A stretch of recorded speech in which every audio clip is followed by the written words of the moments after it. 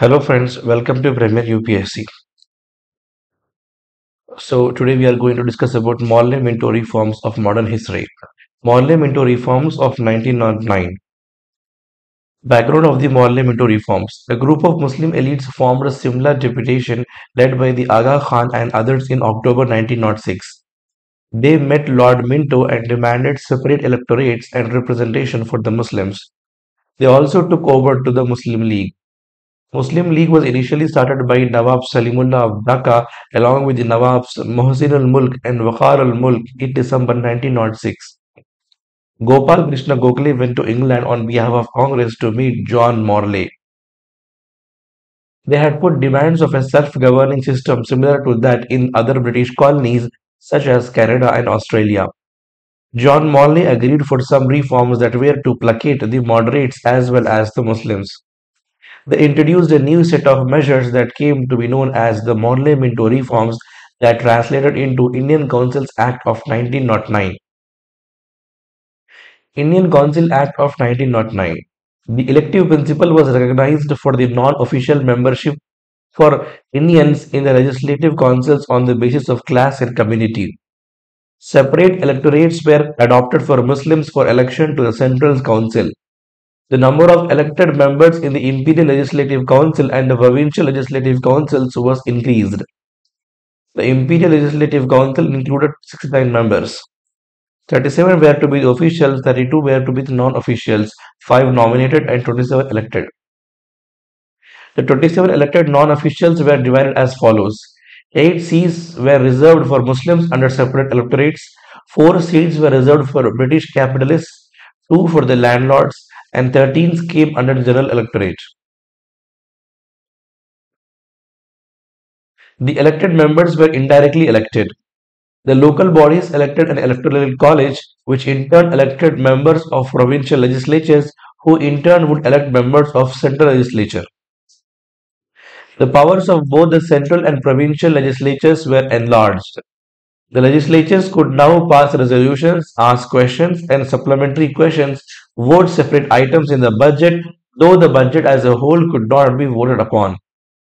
Satyendra Sinha became first Indian to be appointed to the Viceroy's Executive Council in 1909. Evaluation of Morley Minto reforms. John Morley made it clear that self-government was not suitable for India and he was against the introduction of responsible government in India. The reforms aimed at dividing Indians by rallying the moderates and the Muslims against the rising tide of nationalism. Also, the system of election was indirect and it was seen as the infiltration of legislatures through a number of sieves. The reforms gave to the people a shadow rather than substance. Instead of self-government, they were given a benevolent despotism as there was no responsibility. First phase of revolutionaries. Beginning of revolutionary phase 1. The extremist movement gave birth to revolutionary activities as a byproduct after the decline of the Swadeshi and boycott movement started by the extremists. The younger nationalists who had participated in the movement found it impossible to leave off. The avenues of peaceful political protest closed to them as the extremists couldn't form an effective organization.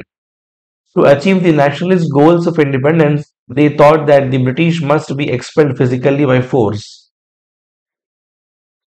The revolutionaries of the early phase considered that it was not practical to create a violent mass revolution throughout the country at that time. They opted to follow the methods of Russian nihilists and the Irish nationalists and resorted to individual heroic actions such as organizing assassinations of unpopular officials and of traitors and became informers among the revolutionaries themselves. They conducted dacoities to raise funds for revolutionary activities during the First World War, organized military conspiracies with an expectation of help from the enemies of Britain. Revolutionary activities in Bengal. The first revolutionary group came up in Midnapur under Jnanendranath Basu in 1902. Anushilan Samiti. In Calcutta, Anushilan Samiti was founded by Pramoda Mittar, Jatindranath Banerjee, Barindra Kumar Ghosh, and others. In 1906, Barindra Kumar Ghosh, Bhupendranath Datta of Anushilan Samiti started the weekly called Yugantar and conducted a few abortive actions. Rash Bihari Bose and Sachin Sanyal organized the secret societies in Punjab, Delhi, and United Provinces. Hema Chandra Kanungo was abroad for military and political training. Derailing a train. In December 1907, they attempted to derail the train in which Andrew Fraser, the lieutenant governor, was traveling.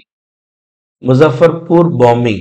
In 1908, Prafulla Chaki and Khudiram Bose threw a bomb at a carriage which was supposed to be carrying a sadistic white judge Kingsford in Muzaffarpur. But the judge was not in it and two British ladies got killed. Prafulla Chakki killed himself to avoid capture and Khudiram Bose was tried and hanged. Entire Anushilan Samiti was arrested including Aurobindo and Barindra Ghosh and tried in Alipur conspiracy case also called as Maniktala bomb conspiracy. Chittaranjan Das defended Aurobindo Ghosh and was acquitted of all charges. However, Barindra Ghosh as the head of the secret society of revolutionaries and Ullaskar Dutt as the maker of bombs were convicted and given the death penalty. Narendra Goswami had turned approver and was a crown witness. He was later shot dead by two co-accused Satyendranath Bose and Kanailal Datta. Barra dacoity. It was organized by Dhaka branch of Anushilan under Pulin Das to raise funds for revolutionary activities in 1908. The public prosecutor was shot dead in Calcutta in 1909 and a deputy superintendent in 1910. Delhi conspiracy. Rash Bihari Bose and Sachin Sanyal threw a bomb at the Viceroy Hardinge in a procession in Chandni Chowk of Delhi in December 1912. Hardinge escaped with injuries. This case was called the Delhi Conspiracy Trial. Basant Kumar Biswas, Amir Chand, and Awadh Behari were convicted and executed for their roles in the conspiracy. Rash Bihari Bose, however, evaded arrest and escaped in a disguise. Zimmerman Plan. Jatindranath Mukherjee is also known as Bagha Jatin, emerged as the leader of Yugantar. He revitalized the links between the central organization in Calcutta and other places in Bengal, Bihar, and Odisha. Yugantar party arranged to import German arms and ammunition through the revolutionaries abroad during the First World War. Bagha Jatin asked Rash Bihari Bose to take charge of the Upper India, aiming to bring about an all India insurrection. This was called the German plot or the Zimmermann plot. A series of dacoities were done to raise funds. These were called the taxicab dacoities and boat dacoities.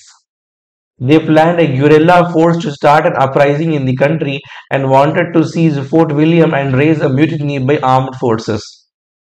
This plot was leaked out by a traitor and police captured Bagha Jatin while he was waiting for the delivery of German arms.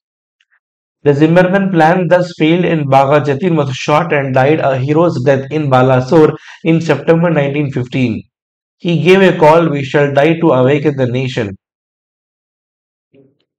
Revolutionary activities in Maharashtra. The first revolutionary activity in Maharashtra was the organization of Ramosi rebellion by Vasudev Balwant Phatke in 1879. He aimed to rid the country of the British by instigating an armed revolt by disrupting the communication lines. In 1897, Chapekar brothers Damodar and Balkrishna murdered Lieutenant Ias and Rand, the plague commissioner of Pune. V.D. Savarkar organized Mitra Mela, a secret society, in 1899, which later merged with Abhinav Bharat in 1904. It was inspired by Mazzini's Young Italy. A.M.T. Jackson, the collector of Nashik, was killed by Anand Lakshman Khanhere, a member of Abhinav Bharat, in 1909. Revolutionary activities in Punjab. In Punjab, Lala Lajpat Rai brought out Punjabi and Ajit Singh, uncle of Bhagat Singh, organized the extremist Anjuman-e-Mohibban-e-Watan in Lahore with its journal Bharat Mata. Aga Haidar, Sayyid Haidar Raza, Bhai Parmanand, and the radical Urdu poet Lalchand Falak were other leaders in Punjab. The extremists in Punjab subsided quickly with a severe government repression in May 1907. They imposed a ban on political meetings and they deported Lajpat Rai and Ajit Singh. Revolutionary activities abroad. India House. Shyamji Krishna Verma started the India Home Rule Society called the India House in London in 1905. He also started a journal, the Indian Sociologist. It was a center for Indian students, a scholarship scheme to bring radical youth from India. The revolutionaries such as Savarkar and Lala Hardayal were the members of India House. Madan Lal Dhingra, who assassinated the India Office bureaucrat Curzon Willi in 1909, belonged to it. Based at London, Paris, and Berlin, Savarkar was extradited in 1910 and transported for life in the Nazi conspiracy case, and London became the dangerous for revolutionary activities. Paris and Berlin emerged as a new center. Madame Bhikaji Kama, a Parsi revolutionary, operated from here. She had developed contacts with French socialists and brought out Vande Mataram, and Ajit Singh joined her. After 1909, when Anglo-German relations deteriorated, Virendranath Chattopadhyay chose Berlin as his base. Ghadar Party, 1913. Pre-Ghadar revolutionary activities in the US were carried on by the following revolutionaries in 1911. Ramdas Puri, G.D. Kumar, Taraknath Das, Sohan Singh Bhakna, and Lala Hardayal. They had set up a Swadesh Sevak home at Vancouver and United India House at Seattle. Finally, the Ghadar Party as a revolutionary group was set up in 1913. It also operated a weekly newspaper called the Ghadar from San Francisco. It set up branches along the US coast and in the Far East. It included ex-soldiers and peasants who had migrated from Punjab to the USA and Canada in search of better employment opportunities. It aimed to organize assassinations of officials, publish revolutionary and anti-imperialist literature, supply arms, and bring about a simultaneous revolt in all British colonies. They were also encouraged by Komagata Maru incident and the outbreak of the First World War in 1914. Komagata Maru incident of 1914. Komagata Maru was the ship carrying 370 passengers from Singapore to Vancouver. They were turned back by the Canadian authorities after 2 months of uncertainty influenced by the British government. The ship reached Calcutta in September 1914 and the inmates refused to board the train towards Punjab. There was a conflict with the police at Budge near Calcutta and 22% died. This event inflamed the Ghadrites and they decided to launch a violent attack to oust British rule in India. Ghadrites in India. Kartar Singh Sarabha and Raghubhar Dayal Gupta came to India for carrying out the activities. They contacted the Bengal-based revolutionaries. Rash Bihar Bosi and Sachin Sayal led the movement and they carried out dacoities targeting the moneylenders to raise the funds. In Punjab, they fixed February 21, 1915 as the date for an armed revolt in Ferozpur, Lahore and Rawalpindi. The plan was foiled due to treachery from the insider. The authorities took repressive action and rebellious regiments were disbanded. They arrested and hanged 45 revolutionaries of them. Rash Bihari Bose fled to Japan while Sachin Sanyal was transported for life. The Defense of India Act was passed in March 1915 to smash the Ghadar movement and carried out large-scale detentions without trial. Revolutionaries in Europe. Virendranath Chattopadhyay established Berlin Committee for Indian Independence in 1915. They sent missions to Baghdad, Persia, Turkey, and Kabul to work among the Indian troops and the Indian prisoners of war to incite anti-British feelings among the people of these countries. Raja Mahendranath Pratap Singh, Barkatullah, and Obaidullah Sindhi went to Kabul to organize a provincial Indian government there with the help of the Crown Prince Amanullah. Decline of the Phase 1. After the First World War, the first phase of the revolutionary activities cooled down due to the release of prisoners held under the Defense of India rules. The British also used a conciliation and Montagu, the Secretary of the State, issued August 1917 statement for constitutional reforms. The coming of Gandhi on the scene also brought about non-violent, non-cooperation movements which promised new hope. Thank you. So this was all about the Monte